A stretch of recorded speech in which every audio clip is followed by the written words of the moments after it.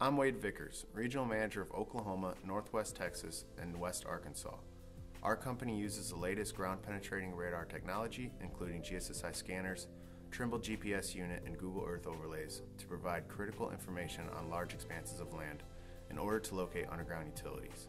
Recently, on a wind farm outside of Elk City, Oklahoma, in an area crisscrossed by unmarked underground pipelines, GPRS was called prior to the installation of an additional 62 turbines.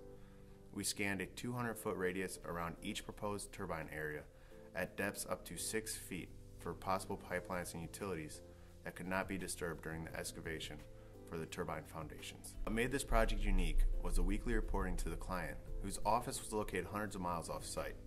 In order to communicate our progress, we provided Google Earth layered images and GPS coordinates of each turbine location and its finding on a weekly basis. In addition, we marked the location and depth of the pipelines directly on the surface using paint, pin flags, and wooden stakes. With this information, our customer was able to keep the project on schedule and avoid damaging pipelines during the construction phase. For more information or to request a quote, please visit gp-radar.com.